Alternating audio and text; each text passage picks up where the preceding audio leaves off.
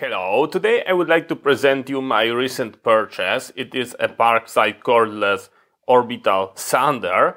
It's using a 20-volt battery and they looks like this. From what I read, you can use it with a 4 amp hour battery, but it's preferred to be using a 2 amp hour, and that's because of the width, and we are going to see it. So it's using a standard 125mm discs. It's using a Velcro, so you can easily swap them. And they've got included couple different setting sheets. So this is how it presents. It do not include the battery and charger. This is the model number. And let's take a look what we've got over there. So you're welcome to pause if you would like to read it. Let's take a look what we've got inside the case. So we've got our sander. We've got something like this. Yet, to be honest, I've got no idea what's that.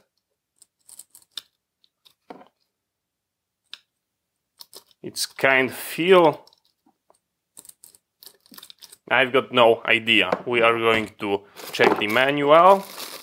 We've got our sanding discs with a different gradation from a very small sandpaper to the coarse one. We've got adapter for a vacuum cleaner and our user manual for the first time we are going to check it. From what I read, the number 9 is tool for mounting our sandpaper. I've got no idea how to do it. I would assume that will allows us to guide it to the vacuuming holes, because we've got holes and it's being used for sucking any debris. So I would assume that we have to align those two holes, and you've got it nicely mounted and they all being aligned. Maybe it is a little bit easier than by doing it by your own hand, but if you know better than me, then please let me know.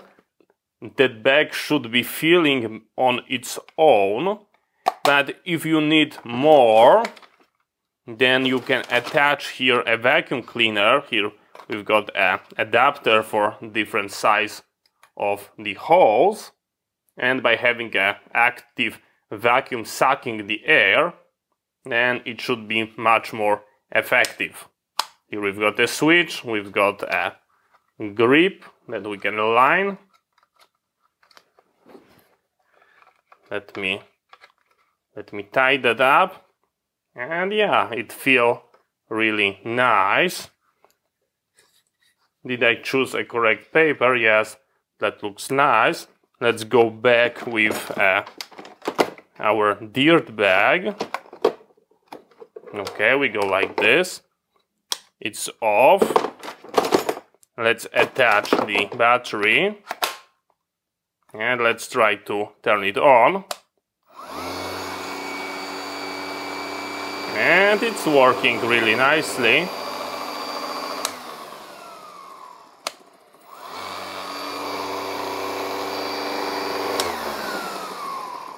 Yeah, it presents really nice. We can see that it's making that oscillation. For you, that was just a second, but I spent like 2 months doing my home restoration. And this is how this device presents after the time. I forget to show you that element while I was recording on bench. And you've got ability to adjust speed, so you can remove like a lot of material, or you can go and be a little bit gentle. I was sanding my walls to get nice finish, and that's why it's covered in that white powder. Special for you, I leave one hole that was patched and sanded. I add that extra amount of material, so you will be able to see how nicely it works. We are going to adjust the speed, and we are going to be vacuuming at the same time, so you can observe how small amount of dust is coming out. And this is the most important part, that those holes must match to get a good suction. We are ready to begin our test. As you can see, I left over there a lot of material, and that was done on purpose, so we've got a nice test case. Of course, I'm going to be using the vacuum cleaner. I'm going to attach my hose over there.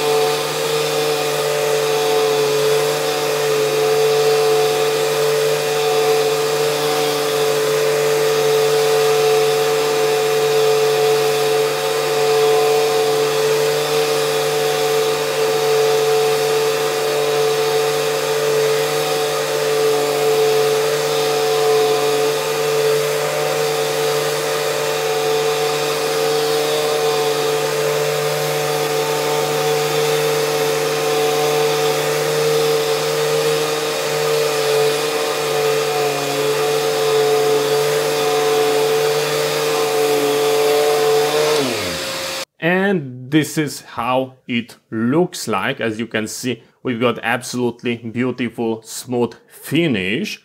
Do not pay attention how long does it took, and that's because I added a lot of material, so we can check how the fume extraction work, and that was absolutely perfect. I do not see any dust, and you most likely wasn't able to see that on the camera. So yeah, we've got absolutely beautiful job done, and in my personal opinion, this is extremely nice tool. Thank you very much for watching. I hope you find it interesting. See you next time, and bye bye.